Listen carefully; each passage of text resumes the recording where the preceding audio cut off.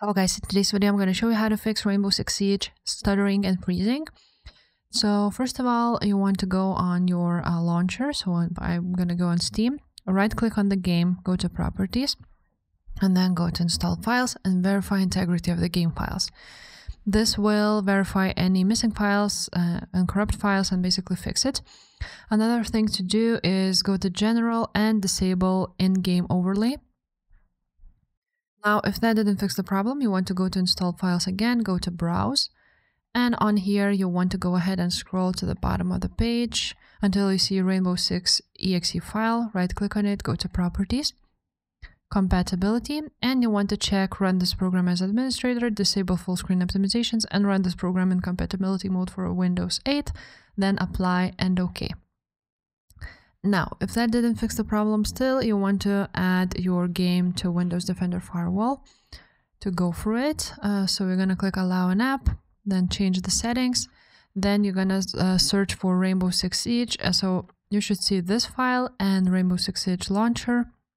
Make sure they are here. If not, you're going to click Allow another app, browse, then you're going to go, for me it is on Steam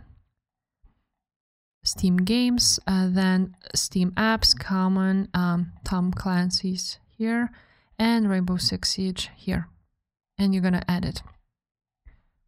Now, if that didn't fix the problem, you're going to open your virus and threat protection, and you're going to add an exclusion. Here, manage settings, add an exclusion, click yes, and you're going to add it here like we did with Windows Defender Firewall.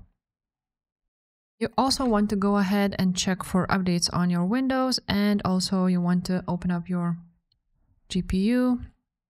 So I use NVIDIA, and on drivers, if there's any ready drivers, you want to go ahead and download them. Another thing to try out if none of that worked, go to graphics settings.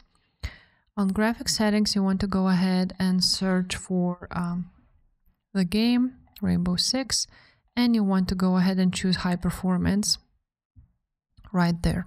Another thing to try out is open up your NVIDIA control panel, go to manage 3D settings, and then you're going to scroll down until you see shader cache size, and you want to go ahead and disable it and see if the problem was fixed.